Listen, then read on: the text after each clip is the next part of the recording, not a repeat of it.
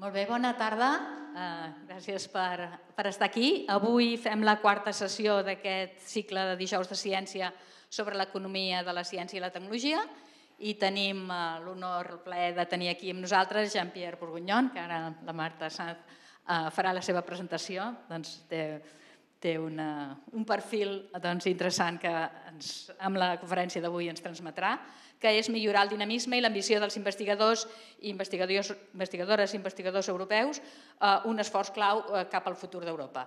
Doncs l'agraïm al Jean-Pierre Bourguignon que estigui aquí avui amb nosaltres. Merci beaucoup pour être ici. I dono la paraula a la Marta Sanz, que farà la presentació del nostre convidat d'avui.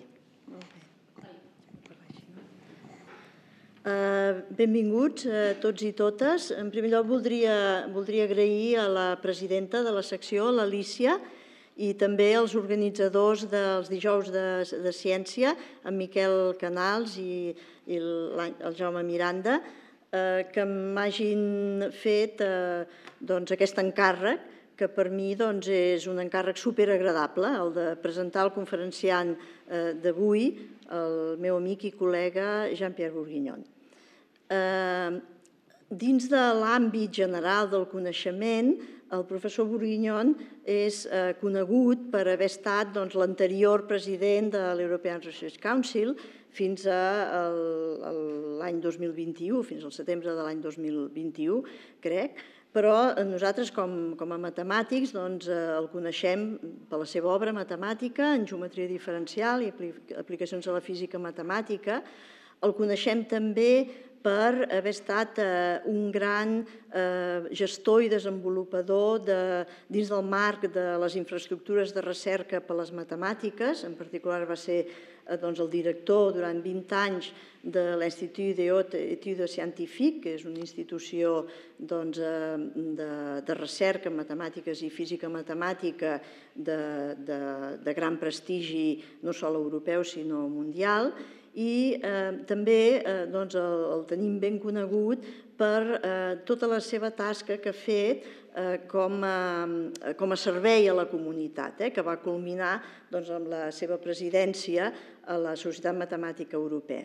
Hi ha finalment una altra faceta que potser no la coneixem tant nosaltres aquí, que és la de pensador i assagista.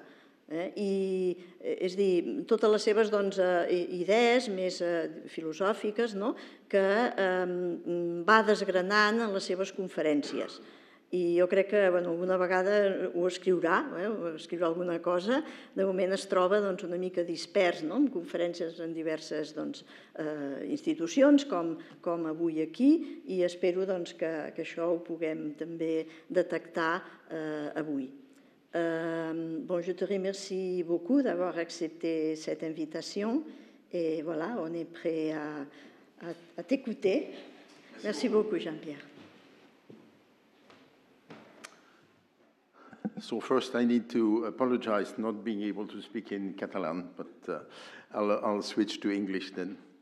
Many thanks for the invitation to lecture at the Institut d'Estudis Catalans and speak about enhancing the dynamism and the ambition of European researchers, a key endeavor for Europe's future.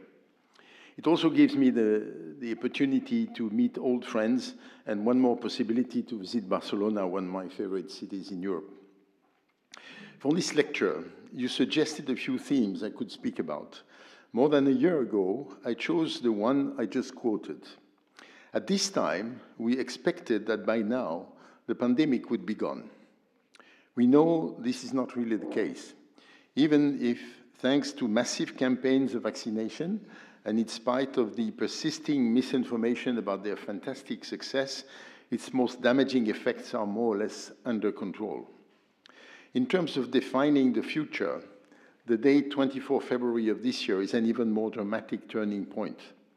With the invasion of Ukraine by the Russian army, we have re-entered an explicitly fractured world when we thought that the openness was the new paradigm.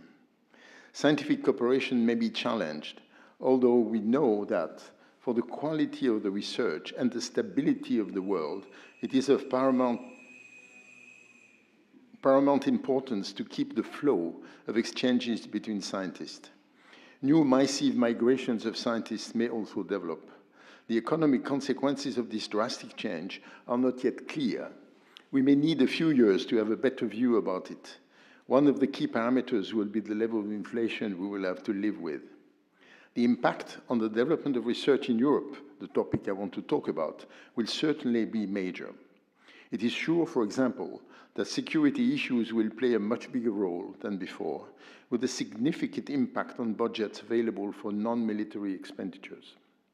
We're indeed entering times of great uncertainty. This probably means we will have to dedicate a lot more efforts to convince young students that becoming a researcher is an exciting and viable option. A key message to pass on is that Europe needs them badly.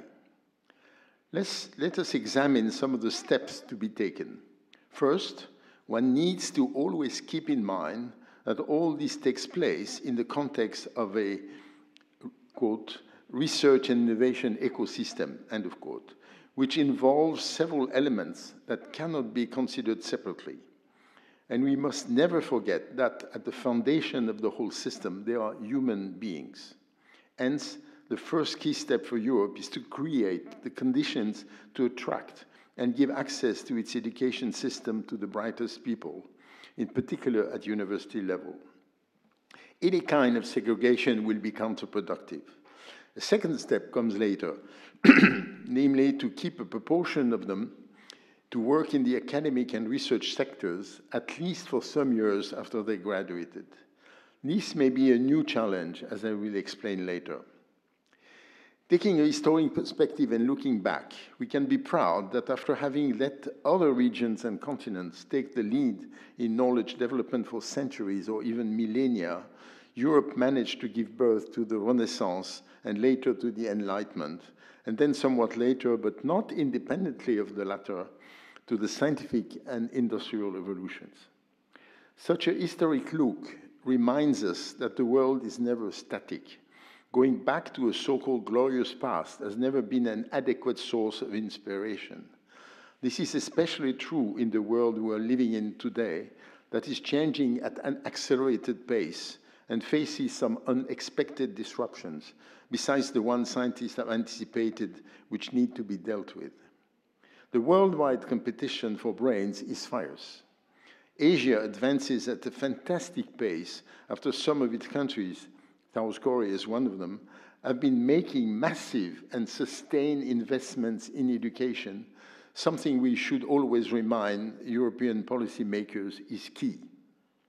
I bring you a piece of good news in the form of an information drawn from the large-scale surveys of researchers called the MORE studies, run regularly by the European Commission. The most recent one, MORE 4, run in 2020, is almost fully focused on comparing the European situation to the rest of the world, with extensive data on mobility between the different groups of countries. The MORE 3 report, conducted in 2017, was published in 2018.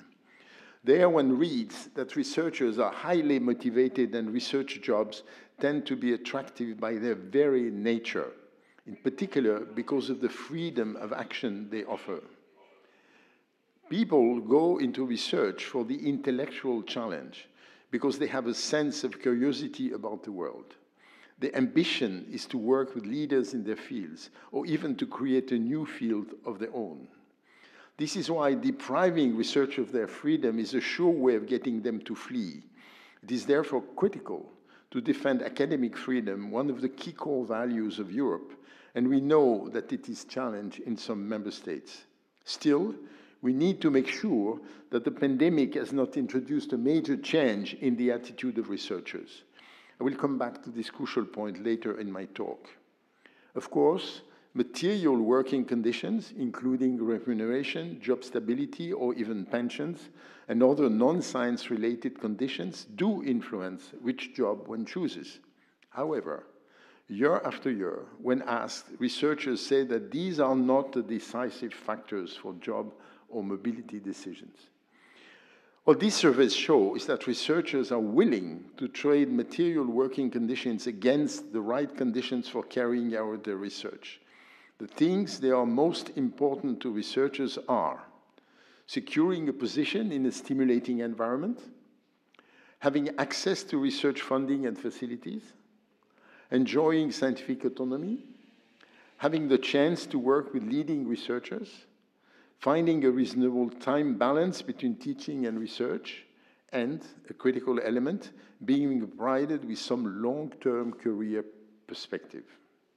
In this study, overall, 74%, I'm going back to the More 3 study, 74% of researchers in Europe across all countries and career stages declare that they are satisfied with their research condition. However, this level of satisfaction varies widely by country and career stage, a fact that certainly doesn't surprise you. And again, we need to check whether, after 2 years of restrictions imposed during the pandemic, the situation has not become significantly different. A study carried out last year among Gary Slodowska-Curie fellows by the European Commission shows that 83% of them consider that the pandemic had a negative or very negative impact on the development of their research project. Moreover, this category of researchers, the Marie Slodowska-Curie fellows, is among the ones having, in average, a rather favorable situation. For me, the most worrying issue is the dissatisfaction of many of our young researchers with their career prospects. Going back to the More 3 study, taking together data by country and by career stage, leading researchers in Northern European countries are the most satisfied with their career perspectives, and young researchers in Southern Europe the least satisfied. This certainly is a key explanation why, for example, 25% of potential researchers in Italy decide to prepare their PhD abroad, by far the largest proportion of in all European countries. Italy is followed by Hungary at 16%, and then by the Netherlands by 8%. But it is striking that in nearly every country, it is the early stage researchers who are less satisfied with their career perspectives. This indicates the negative effect of recent changes in the environment in which young researchers have to evolve. My generation was far better treated. When I left school, I got at least 3 serious offers to continue for a PhD. Actually, I was hired by the CNRS when I was 21. Unthinkable today. Indeed, today young researchers are often employed on temporary short-term contracts for the purpose to help carry out specific research projects. This is to the detriment of academic independence, job security, and sufficient social stability. It also means that young researchers often feel forced to move, an a priori positive step from a career perspective, to get some support, even if they do not wish to do so. This, by the way, penalizes women more than men, and certainly contributes to the so-called leaking pipeline situation, which sees over the career evolution the proportion of women scientists step by step diminish. On the other hand, either a trace of another age or a proof of the power they still retain, senior researchers who are often employed on permanent contracts progress mostly by seniority and not according to their performance. This is not just unfortunate for individuals, in particular for the next generation. It is a problem for European science. Indeed, it is vital for Europe's future development and competitiveness to ensure that research remains attractive to the most talented elements of the next generation, and that their decision to leave the research ecosystem is not only based on the lack of prospects. The Scientific Council of the European Research Council has recognized this issue from the outset. In its very first meeting in October 2005, before the ERC itself had come into existence as a program, it stated the ambition to give, I quote, a real opportunity to young researchers and new teams, end of quote. And it is with this in mind that the ERC Scientific Council decided to give support to 5-year projects and to allocate almost 2/3 of the overall ERC budget to its starters and consolidators grant schemes. These grants offered young researchers who submitted convincing, ambitious projects, substantial, long-term funding, and the freedom to pursue their own ideas. By now, about 8,000 of them have been distributed. In other words, these contracts are designed to provide young researchers with the adequate conditions I've been talking about. They also empower them with their host institutions, as the signing of an ERC grant comes with strict obligations for institutions and provides strong guarantees to researchers. I know that some institutions resent it, but they should think twice about policies whereby they too often try to tell researchers what to do, certainly a wrong attitude. Ensuring that the most original and high-caliber young researchers can develop their work in Europe is a key element to give them enough confidence that they have a future in Europe.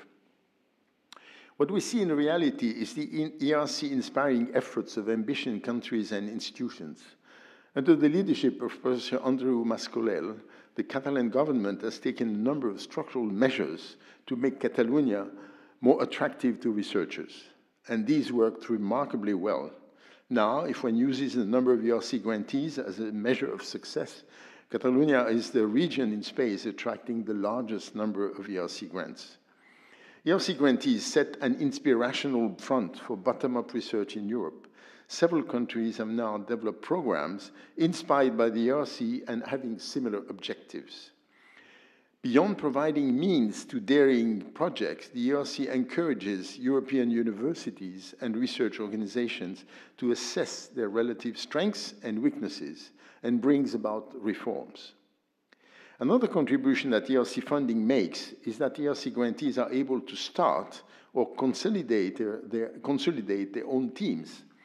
Each ERC grantee has on average 7.5 team members, with over 50% of them being doctoral students and postdoctoral fellows. This means that ERC grants also provide opportunities to thousands of the earlier stage researchers to get invaluable experience working with a highly motivated principal investigator on a cutting-edge project. One can say that the ERC played and must continue to play its part in creating an attractive environment to do research in Europe. But to succeed further, a concerted effort by authorities and institutions across Europe is required. One critical aspect of the action needed is to ensure that open, transparent, and merit-based recruitment procedures are in place in public research institutions across Europe. In many member states, public research institutions, in particular universities, often have little autonomy over hiring. So, whereas private sector recruitment in Europe is mostly open and competitive, inbred recruitment is still widespread in the public sector. Researchers are a relatively small and highly specialized workforce. Therefore, it will not always be possible to find the best qualified researcher within any single national environment, let alone within a single institution. The widespread adoption of open recruitment in the public sector is therefore likely to improve Europe's research performance as well as to provide more opportunities for talented researchers. Steps forward in this direction need to be taken. Surveys show that in certain countries, researchers perceive the public institutions' recruitment rules and procedures to be neither fair nor transparent. When asked if recruitment at their home institution was merit-based, 77% of EU researchers answered yes. However, there were again wide differences between countries. For example, over 83% of researchers from the Czech Republic, Denmark, Iceland, Malta, Sweden, and UK answered yes, but only 55% in Hungary, 61% in Italy or Portugal, and 63% in Spain. As we must give due consideration to the reasons why researchers want to enter this demanding career, I want to emphasize the need for researchers to have the time and freedom to explore new knowledge. Too often, in recent years, the legitimate effort to provide tertiary education to a higher proportion of a generation has happened without creating the teacher's position needed to absorb the extra load. In many countries, the net result has been a negative impact, sometimes a drastic one, on the time available for research. Another key aspect, it is very important that policymakers and politicians understand that a significant part of the research funding should be organized using the bottom-up approach, the best to motivate researchers. There has always been an inherent tension between the demands of policymakers for innovation, which they link with short-term improved productivity and economic growth, and the deeply rooted interest of scientists in curiosity-driven research, requiring that one takes a longer perspective.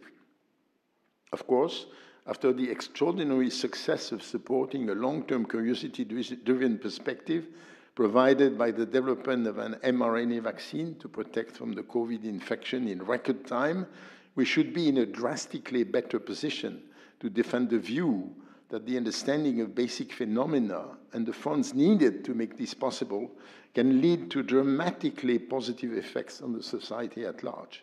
Sadly, a lot of disinformation has somewhat undermined such a fantastic feat for science-based action. Still, faced with the need to do some cuts, it seems that policymakers and politicians are too often tempted to cut basic research funding first. It is indeed easier to say that one funds the path to technology X or the solution to problem Y than to say one funds a more open-ended quest for new knowledge.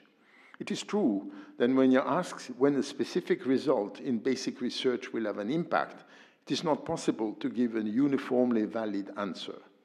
But when one looks in retrospect and takes a more global view, never forget the mRNA vaccine story, it is clear that there are all sectors of the present economy that are born from absolutely not programmed or even anticipated fundamental discoveries.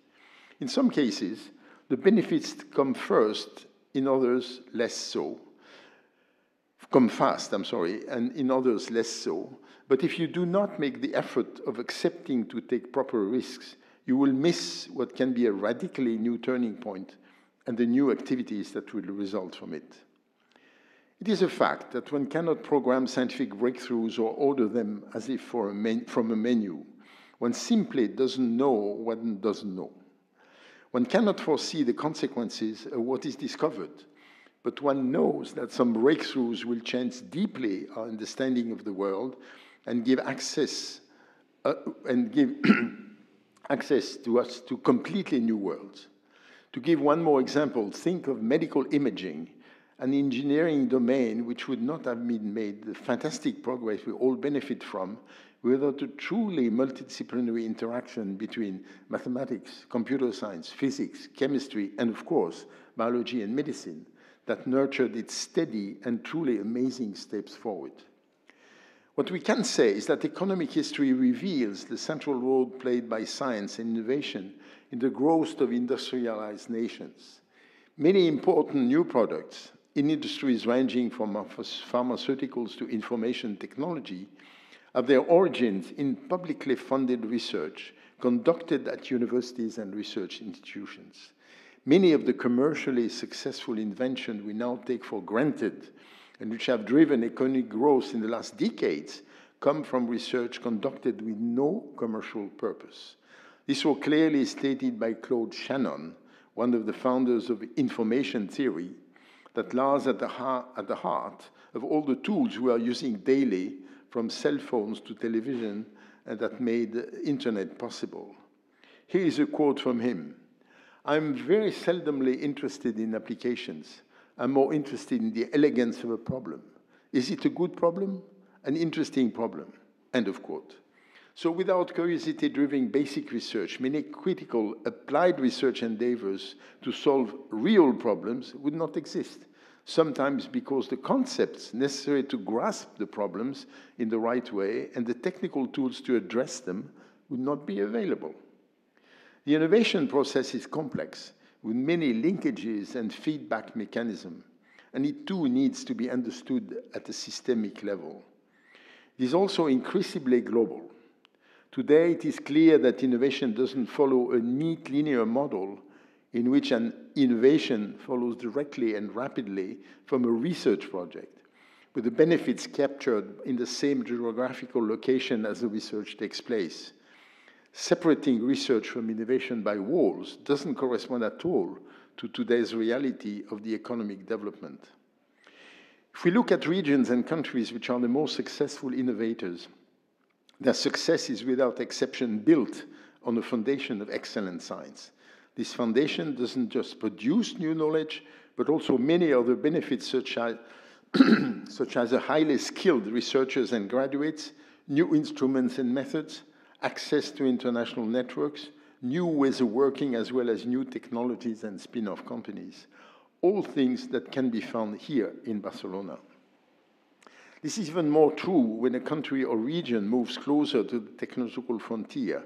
At certain early stages of their development, countries can take a catch-up path simply by adopting existing technologies. This becomes increasingly difficult as economies mature. Long-term funding for ambitious projects frees researchers from having to focus on immediate impact, from thinking of the next publication, from thinking about what to write in the next grant application. It allows researchers to really focus on the core of their research. This is why it is of paramount importance to encourage people to take risks. In this way, we have the best chance that their work leads to genuinely new knowledge, and in some cases, even to radical breakthroughs. We need to see acceptance of this approach spreading. My personal experience teaches me that business leaders do understand very well the importance of government support for fundamental research. They do understand the wider benefits of excellent science. I mentioned before. In particular, high-tech companies need highly skilled, trained, and versatile people. This strong appetite has even become a threat for public research, because challenged by the very substantial transitions they must achieve in their business, industry and services leaders will look, and even more than in the recent past, into hiring massively master students because of their exposure to latest developments without even giving them the opportunity to go for a PhD. Before coming to my conclusion, I would like to mention an initiative I've been fighting for about a year. Finally, thanks to the great support I received from Manuel Haito, who was the Portuguese Minister for Science and Research until recently, on 7th of June, a conference to assess the impact of the pandemic on the career of young researchers will take place in Brussels. The present organizers are the Portuguese agency Ciência Viva and the Association Initiative for Science in Europe, as the fourth Mariano Gago Conference on Research Policy. We hope that other organizations will join the effort.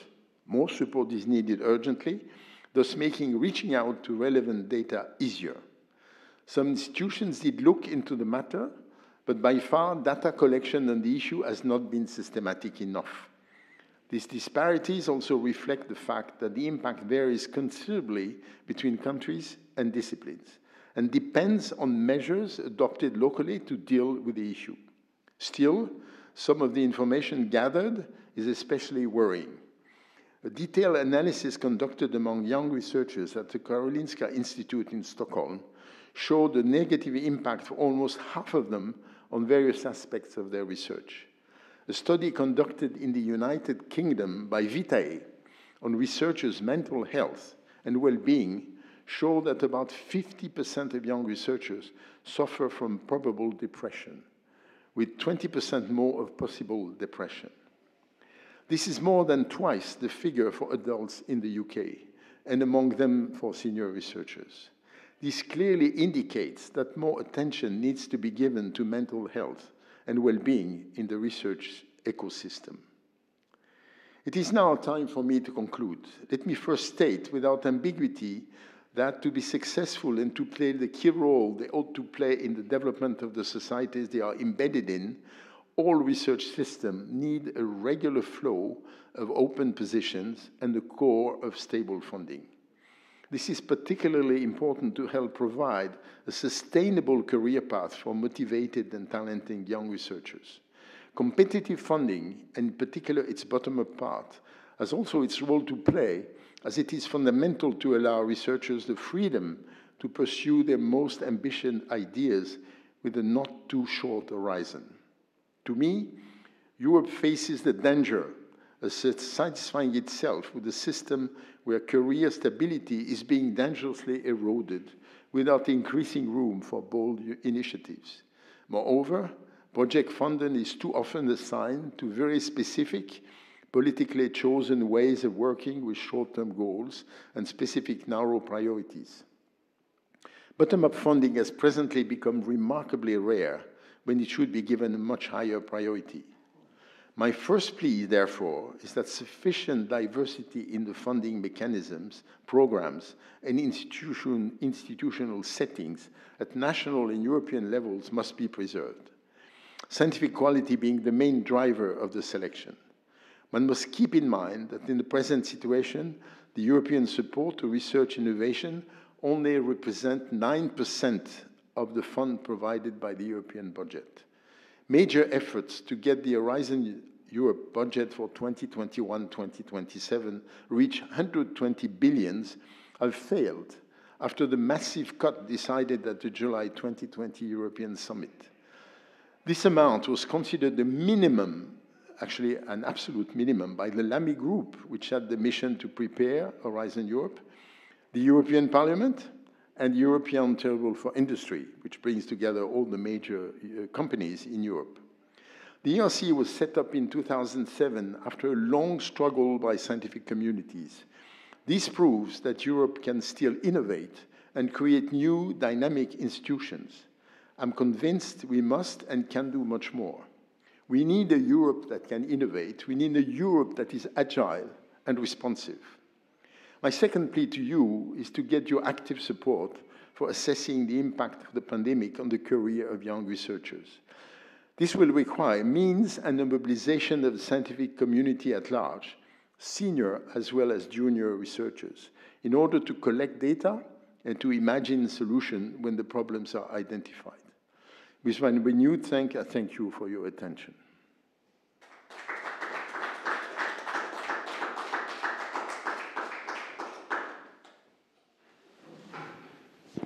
Thank you very much, Jean-Pierre, for this very interesting talk. So we will now start with questions from the audience, and also there are some questions already in the chat. So there are some questions here. It can be in French or in Catalan or in English, as you wish. So, Enric Banda, please. Yeah. Thank you, Jean-Pierre, for your presentation today. It's very difficult to disagree with you, actually. But I have a question which maybe your experience can tell us. How big should the ERC be? I mean, one thinks of a country like the United States, where the National Science Foundation has a budget of about $8 billion or $8,000 million.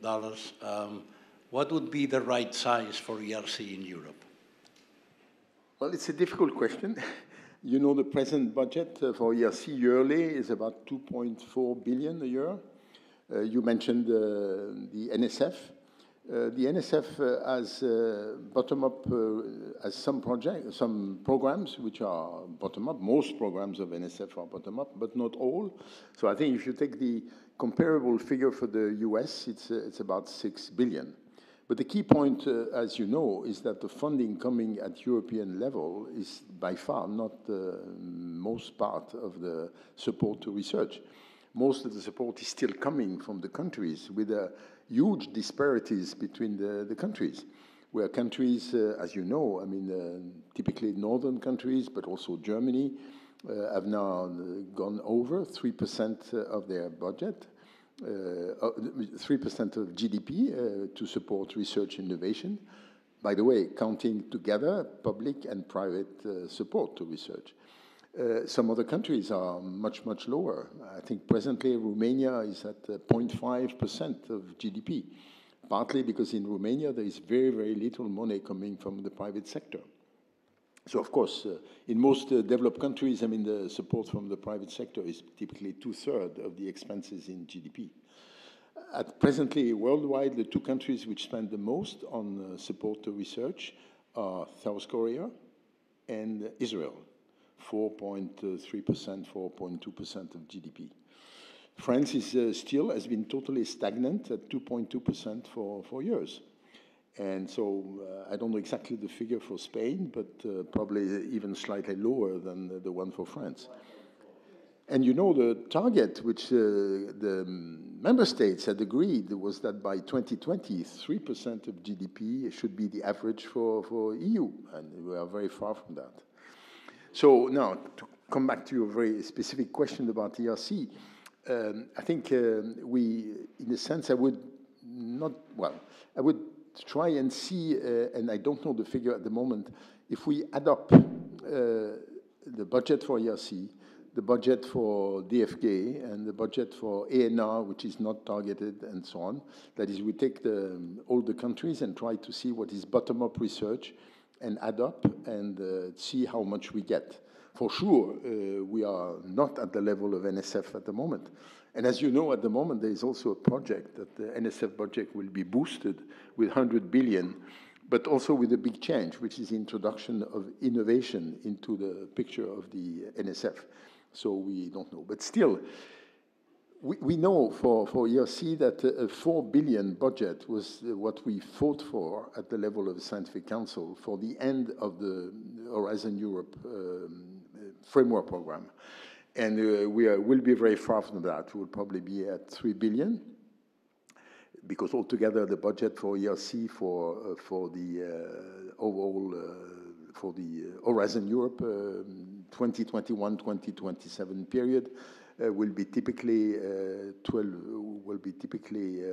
16 billion altogether. So still not enough. So I would say that at the moment, really looking at the present situation, a budget of 4 billion for ERC would probably, if you add up what comes from the various countries in terms of bottom-up research, would make it comparable to the support given in the US to the NSF. But of course, I should not only consider NSF, I should also look at NIH. Budget of NIH is over 30 billion. You have to be very careful because a lot of it goes to trials, as you know, and they are extremely expensive and, in a sense, very indirect support to private sector research.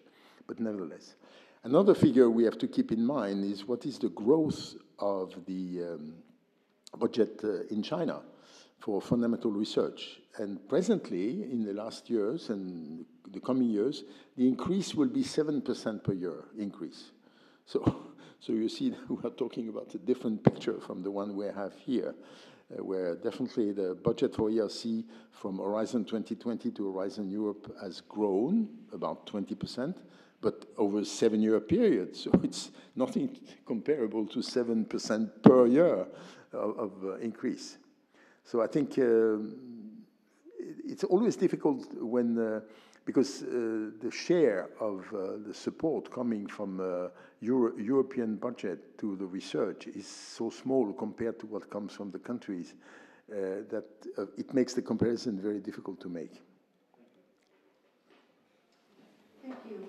So I will now read one of the questions that are in the chat.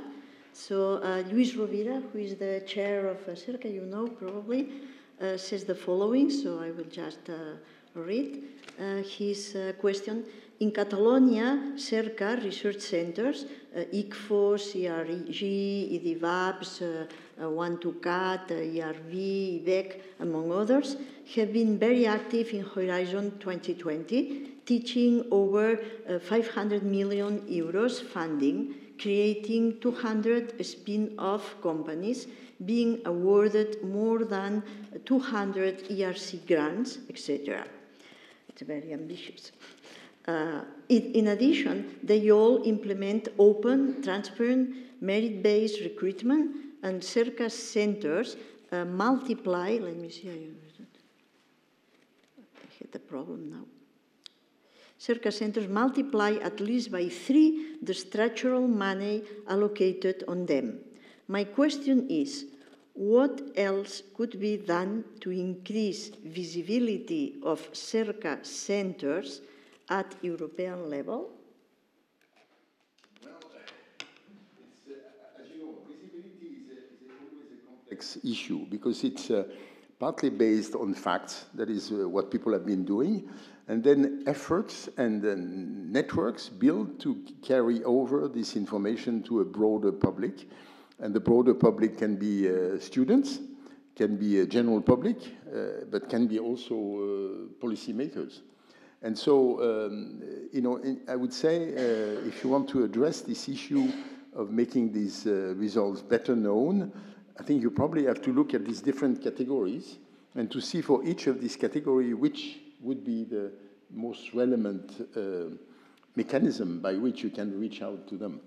And of course, they are quite different. I mean, typically for politicians, what is very important is both to produce quite well-structured documents, to meet them regularly, and to offer them to really come and visit the facilities and some events in which they can really be confronted with the researchers. For the general public, it's a different issue. I mean, you have to use, of course, the press today is rather different from what it used to be. Of course, social media play a very key role. That's why the ERC is very active, actually, on social media, and actually there is every week a summary of all articles which have been dealing, or social media significant events, which have been dealing with either ERC grantees or ERC issues and so on. And the average every week there is about 300 articles dealing with ERC in the media. And by the way, the difference between the countries for this is extreme, because I think, for example, in average, if I go back to the year 2020, there were 6 times more articles on ERC in Spain than in France. And of course, there are not 6 times more ERC grants in Spain than in France. But France is more or less at the absolute bottom of coverage of ERC in the press. It's amazing. I mean, I think if you rank, and of course take into account the size of the country, France is number 25 out of 27 countries. So we're only beaten by Malta. So it's very interesting. And when you talk with journalists about that, most of the time the scientific journalists tell you it's very simple. When I submit an article to my editor-in-chief, it's never published. So even if the journalists write, actually it doesn't go out. So this is for the general public. But of course, very important is also to make it known to students. And of course, for students, it's a different issue because you have to relate what you offer them in terms of education, in terms of courses, with the research which is done. And now it's something which I'm sure is done here in Barcelona, which is to connect more and more often early in the curriculum of students with research and to associate them to research projects and so on. So I think depending on the public, I think the tools to develop and the efforts to make are quite different, which means that, first of all, scientists have to be aware of these difficulties, but probably they have to be supported by people with the right competence in terms of to develop these efforts. But I think it's today this issue has become central.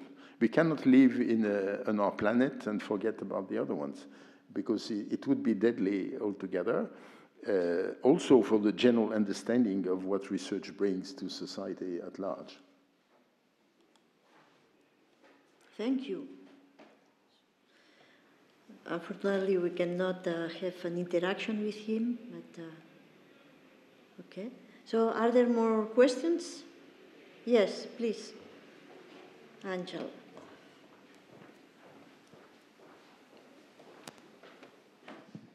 Thank you very much for that really interesting lecture of you. And I don't know if this could be a little provocative, this question, but maybe I'd be interested to have your point of view. I mean, nowadays, although I am retired, but I've been in research for many years, but I think that we are living in, I don't know, from the late 80s and the 90s up to here, with many, many people in research in the world. A lot of money also. I can see a lot of publications that are, I mean, it's almost impossible to reach all, even if you are a specific field. But in comparison to what occurred, let's say, for instance, in the first part of the 20th century in physics, in the second half of the 19th century in chemistry, or even, I don't know, in this, I mean, do you think that with all those means, all those facilities, all those, do we have fundamental discoveries in the last 50 years that can be compared with those that we have, for instance, as I mentioned, in those fields many, many years ago with much less money, with much less, let's say, funds. I think that maybe we are progressing a lot in technology, but what about fundamental discoveries in science that can make really revolutions like it was that coming from Einstein, or I don't know, from Van Hoff, or any of those, what is your point about that? What are we doing now?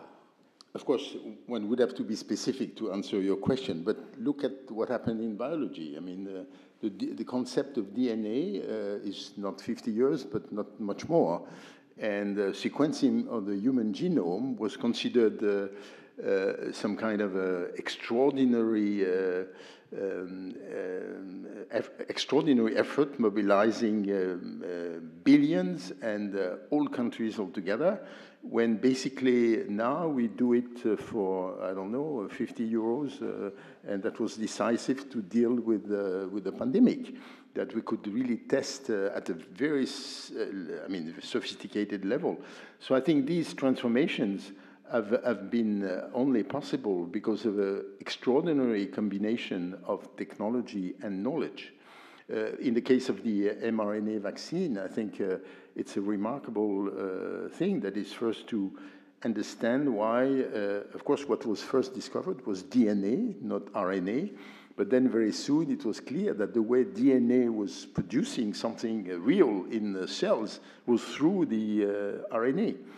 Because that's the RNA which produced the proteins. And so all this process of analyzing these and the role of the networks, which really makes the actual functioning of the cell possible. This happened in very recent years. I mean, the jump from the sequencing of the human genome is just 20 years ago. And this has been a complete transformation of medicine and really also the focus of biology, which became much easier. So I think it would be a mistake by scientists to say that they don't care about technology, but it would be a mistake to believe that technology can be developed without basic knowledge. An example I like to give, because I find it really wonderful, which is an example about a mathematical impact of a totally new technique which has to do with statistics. One thing which bothered people for a lot of time when they were doing scanners for babies was the difficulty to get a clean image just because the baby was moving. And actually, from the measurement you could get from just getting a scanning of a moving and not controlled movement, very difficult to predict, some people derived totally new statistical analysis, which is really a new branch of statistics, with using so-called scarce data. And this is, in terms of, theoretical knowledge, a completely new approach to statistics, which, of course, the impact on medical imaging, that's one of the examples I mentioned in passing, was there and was then made possible. So I think we have to be careful in, so I gave, of course, the DNA example. In the case of physics, as you know, the most important revolution has been, for sure, the quantum mechanics in the early part of the 20th century. But as you know, people insist that there has not been one revolution in quantum physics. There has been a second revolution in quantum physics, which is very much connected to quantum information and entanglement, which was really for a long, long time considered in physics as some kind of a bizarre thing. Today, it's not anymore a bizarre thing. It's something you can create in your lab, and you want to use it to develop new tools.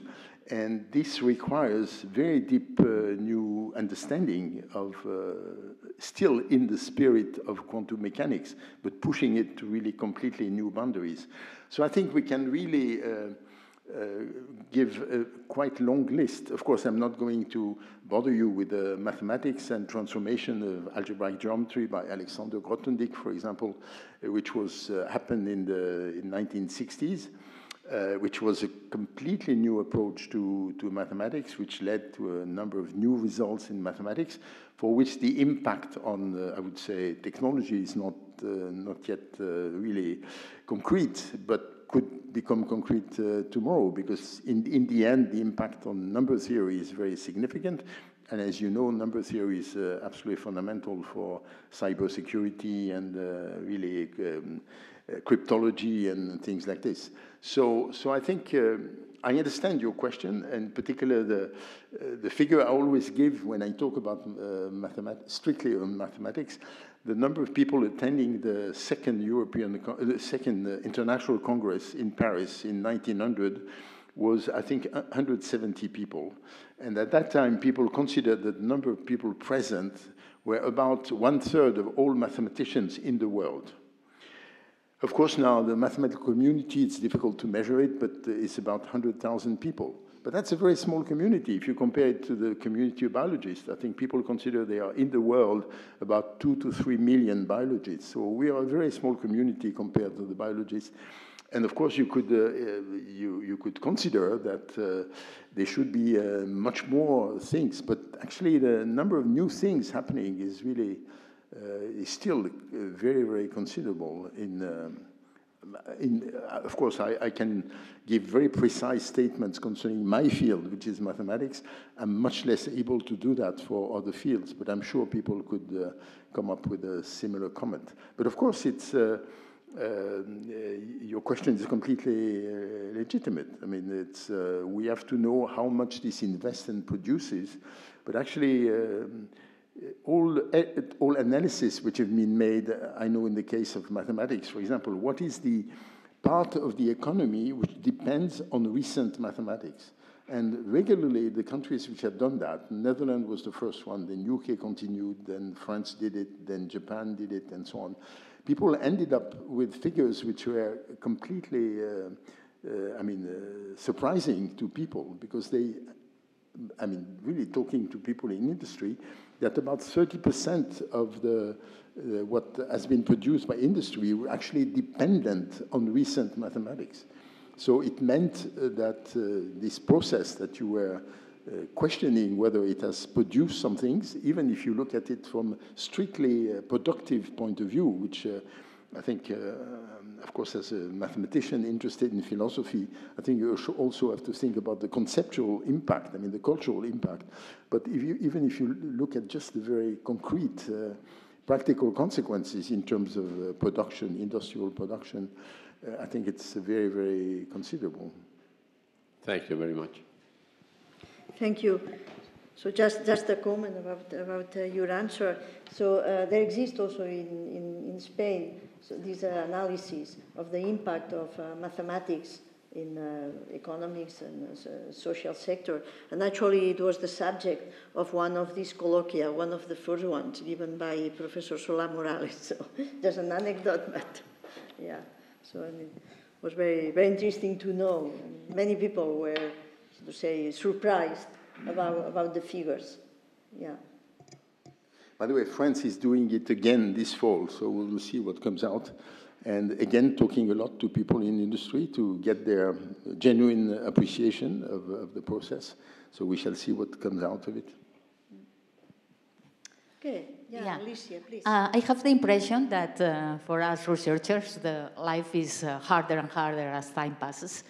I would like to know your impression. First, I thought that it was here in Catalonia and in Spain in general that we get less funds for research. But then my impression was it was more general in France and other countries. What do you think? The funds for research is not enough? Maybe there are too many researchers doing research and maybe doing the same thing. How you see the balance? Potential people doing research and the funds behind. For example, I was in a reviewer session in Europe for Horizon 2020, and it was really depressing. See how many people doing reviews and how few of them succeeded in them. So it's like discouraging to apply. And maybe this can be related with the very big projects like the flag projects that were promoted some time ago in front of more money for more people. How you see this balance? Well, it's very difficult to answer your question because what you are. Why is it difficult to answer it? Because you see the way when research is conducted is extremely diverse, and depending on the fields, depending on even the way research can be organized is not the same. In some disciplines, mathematics is one of them.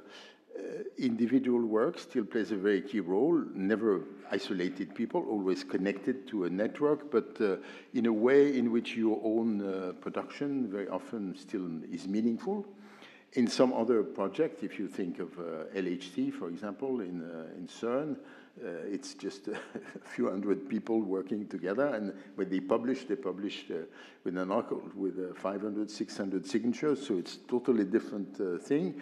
And of course, all in between, they are all different things. So therefore, my belief on that is that it's very, very important to let the communities decide what they consider is the most efficient way of developing their research. It's clear that for some of the research, the planning for developing new instruments is very critical. If you think of the telescopes or all kind of instruments like that, which means you have to plan many years ahead. You have to train the people a long time ahead before you can actually do the work and so on.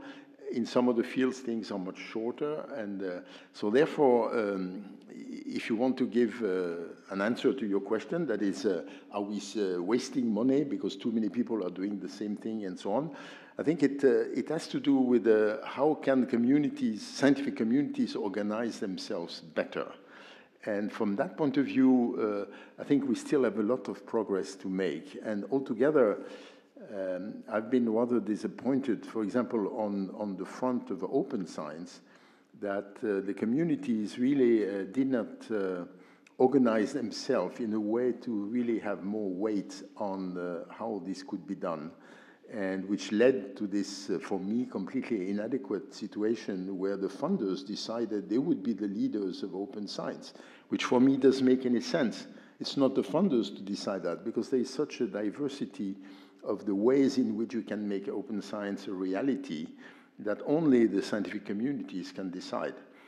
But of course, in order for this to be accepted, recognized, you need to see signs of self-organization by the scientific communities. And it's true that some communities didn't really do their job from that point of view.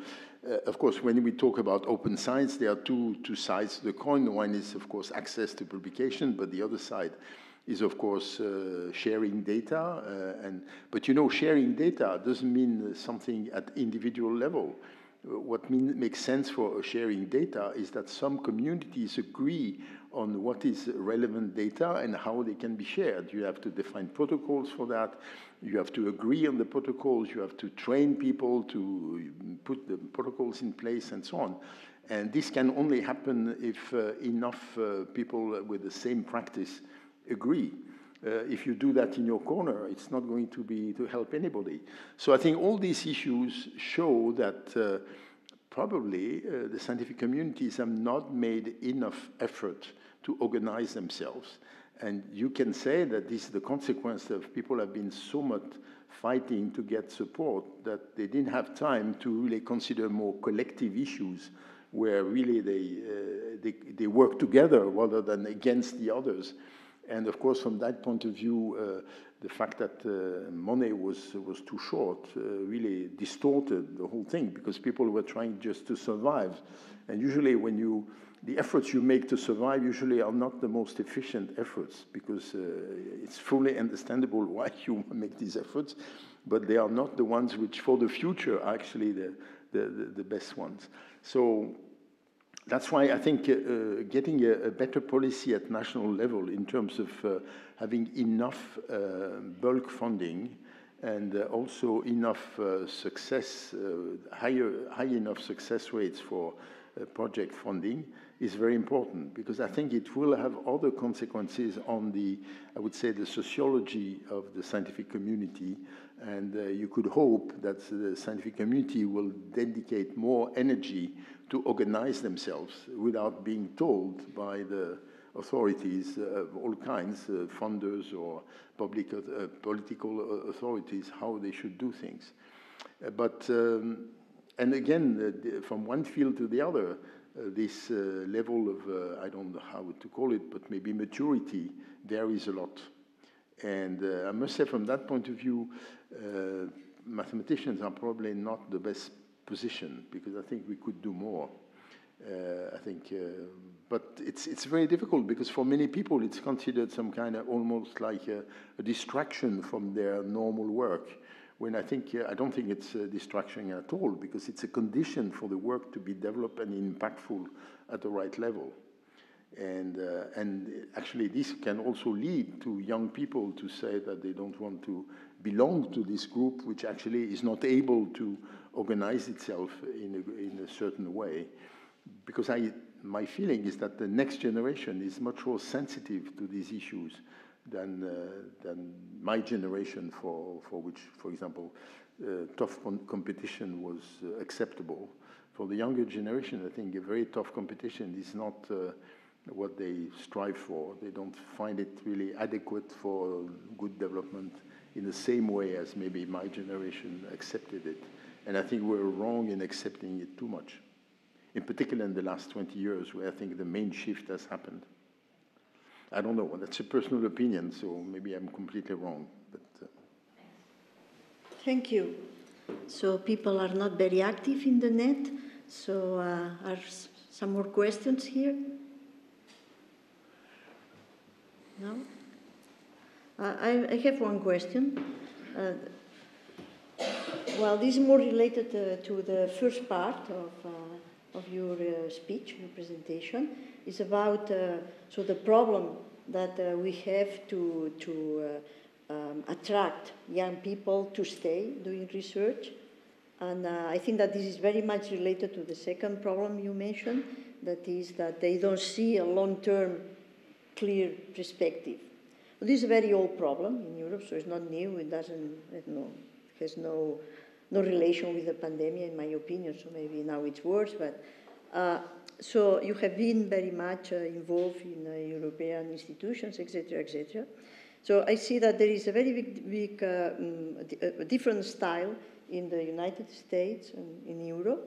So, I mean, how much the discussion in Europe has been pushed forward in order to make this career more attractive and more simple, so to see a long-term perspective and not to. So I suppose that people move to industries not only because of the salary, but because even if it is not a permanent position, So there is a much clearer perspective. So what can be done in this Europe? I think, again, I don't think there is... I don't think that what you said is uniformly true. So it depends on fields, it depends on areas, and I think what I said, what characterized for me really the European situation is diversity. And we have to take advantage of this diversity rather than see it as an obstacle. But of course it can be an obstacle because when you have made a progress here, maybe next country actually you are going backward. So I think to get proper information on these so many different systems is extremely difficult. And actually, that's one thing I realized in my function as president of ERC, and why I felt it was so important to visit people, because unless you have visited people, you don't really understand what are the obstacles they are facing. And these obstacles can be quite different from one country to the next. And so I think that's one of the features which is difficult. The second one is you think of the European programs, you know, the key, since these programs are fixed for 7 years, of course, they are prepared during a quite long period. And I think I saw from the preparation of the previous program, that is of the present program, Horizon Europe, which was done many years before, actually the involvement of the scientific community or the interest or the curiosity of the scientific communities for the preparation of this program was minimal. And I remember talking to a number of presidents of European societies on this, saying, well, you have to make your point. You have to make the case for what you want to do. And I must say, it was quite difficult to say no, but it's still not yet, it's just a preparation, and we will act later. But of course, if you act when a document is already on the table, which of course has already been part of a negotiation between the countries and so on, it's much harder to change the structure. So I think, and of course, some scientists were involved in the preparation, but they are more involved as individuals. So my point is, I would hope that, in a sense, more of the scientific institutions, scientific community, I mean, the representative of the scientific community, so typically learned societies or various organizations. I'm very pleased to see that the Initiative for Science in Europe is more active again. It has been really sleepy for some years. Now it's again more active. So I think they are really, you have to understand in the context of the European decision processes that there are really some critical moments. And if you miss these critical moments, to change things later is much harder. And of course, not so many people are aware of that, but even if you call their attention to that, they are not willing to make the effort necessarily. So I think, for example, typically the preparation of the next framework program is going to start in the fall. And because, yeah, that's normal. It will take 3 years to produce it. And then if you add 3 years to 2023, it's 2026, which is just the end of almost the end of the program. In the meantime, the Commission will be changed. The Commission ends its mandate in 2024. And so I think very soon it will be needed that people look into whether you would like to change some of the structures of the framework program. And so I think we collectively, but maybe actually the ERC should play a bigger role in that. We have not been able to produce a process by which information is properly shared and that people understand what are the critical moments. And we tend to act as scientific communities too late. And of course, all this is in a context which is complicated because from one country to the next, the governments change not at the same time. And of course, when you think you have a good contact with the minister, just next day is not anymore there, or she's not anymore there, and so on and so forth. So, so that's make life a bit difficult.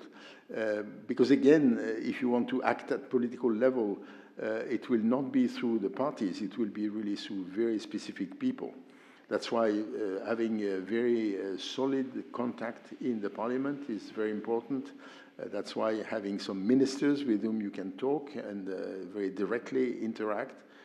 I can see this for this conference, which finally is going to take place on 7th of June. It's really in a very face-to-face discussion with Manuel Haito in his office in the end of January this year that finally I could convince him he could do something. And he decided, okay, let's do it. But although I had been pushing this for a year and with basically no success, of course, I'm furious against the French government because I put this on the table of the minister just before the French presidency, but she didn't show any sign of interest, which for me is a scandal. And I'm sorry to be brutal, but she's not going to be minister in 4 or 5 days, so it's fine. No, but I think I couldn't understand. I mean, of course, the level of involvement was a decision, but the issue is really on the table. You cannot miss this issue. I mean, it's absolutely critical. How can you miss that? I couldn't understand. It was total mystery to me. I mean, really. But not only her. In the case of Germany, of course, the fact that there was no ministry for some time was complicated. So, of course, I'm talking to the new state secretary, so I hope we can do something. He seems to show some interest. He's completely coming from outside. He's a very young guy with no political experience, no experience with research, and so on. So you have to restart everything. And all his staff is new, completely new people. But this is the normal process, so you have to be aware this is the way it functions. And I don't think we, as a scientific community, have organized ourselves to address that. And we need to do it. Which, for example, the typical place where this should take place is in Brussels. So we should have collectively a much better organization in Brussels. I mean, I say scientific communities altogether. And, well, the French have been very weak.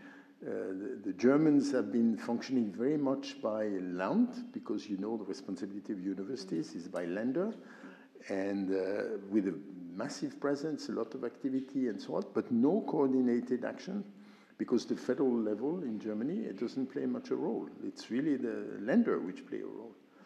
And with various level of competence by the ministers, some are really remarkably competent, some don't care.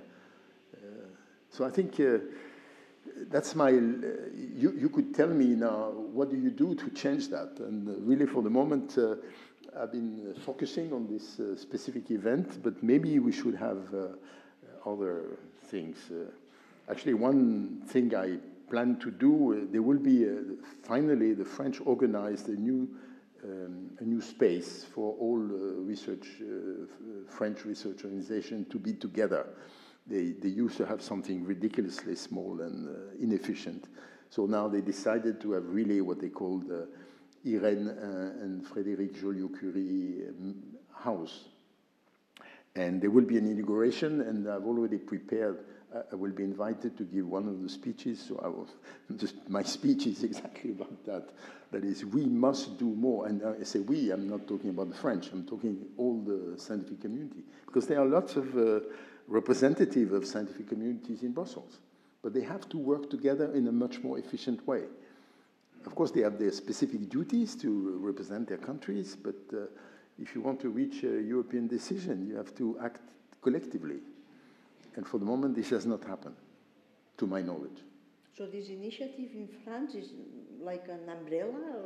Yes, well, really, physically now, it's really a quite nice setting with offices and really a nice conference room and so on.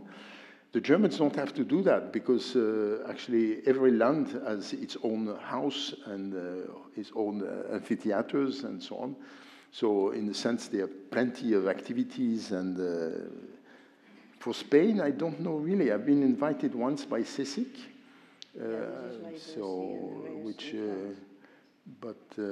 yes, that's what I've seen. But for example, the main difference between Germany and France, for example, is that, as I said, all lenders have a very remarkable representation in Brussels with really big buildings, very nice buildings.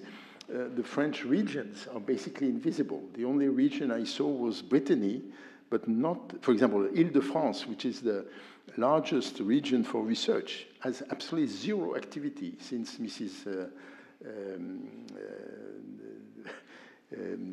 since the new president of the region, zero. I've not seen anybody, they have not organized any event, zero, when they are, I mean, really a very significant concentration of research. So Valérie Pécresse, from that point of view, has been really totally insignificant.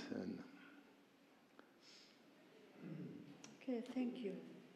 So, more questions? No? Okay, so there is nothing on the internet either. So I think that it's time to close this. So thank you very much, Jean-Pierre.